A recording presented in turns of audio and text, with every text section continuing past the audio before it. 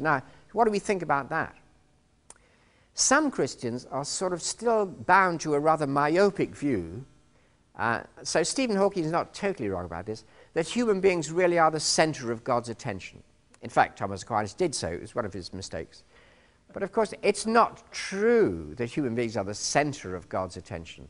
We are one planet in a solar system which is one of 1,000 million solar systems in our galaxy, the Milky Way, which is one of 1,000 million galaxies in the observable universe, which is one of who knows how many universes that God has brought into being.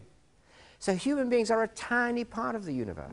There is no reason we should be the center of God's purposes. And I think we should abandon that notion altogether. We should say we are not especially important to God.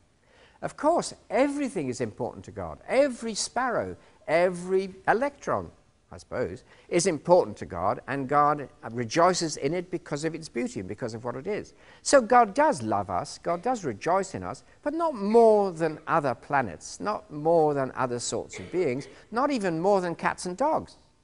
Why should God love you more than a nice, fluffy cat? No reason at all, really. So, I think we ought to explicitly abandon the view that humans are what God is interested in, and that humans are something utterly special. They're not. If you read the Bible, it doesn't even suggest that they are really. Human beings are lower than the angels. I mean, in the medieval view, there were thousands of millions of angels, all higher than human beings. We don't have to be the highest thing in the universe.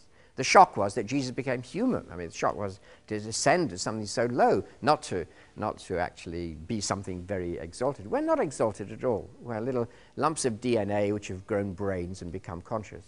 We're at a very early stage in evolution. So this is the Teilhardian thought, and this is why the church told me to keep quiet for a while, because he said, no, humans are not God's ultimate aim. God's ultimate aim is something far beyond us, but we are parts of the process towards that goal. And more than that, we ourselves, in all our primitiveness, will be able to share in that goal. Because Teilhard did share the Christian belief in immortality. We shall be resurrected by God, to share in and to see the meaning of that whole process towards beings far greater than us, but who will be our descendants, and to say, I see my place now. After all, we're all like this in the world, aren't we? We have a particular place in the world, and we say, I'm not the best person in the world. That's not the thing. But it would be nice if I could see my place in the world. Did I do anything that was any use to anybody? Did I have a role in the world? And the answer was yes.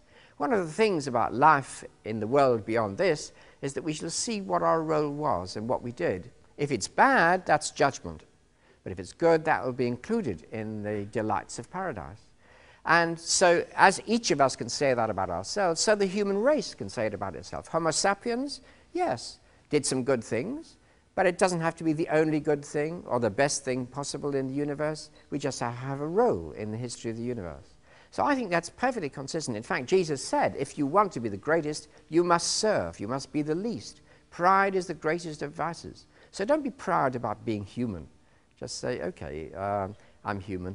But don't say humans have no value either. That would be wrong. Of course, humans have a value. Just got to say God values the whole of creation, not just human beings. The thing about human beings, and the thing about Jesus being human, is that on this planet anyway, only human beings can know consciously the unity of human and divine, which is our ultimate calling, and the ultimate calling of the whole universe.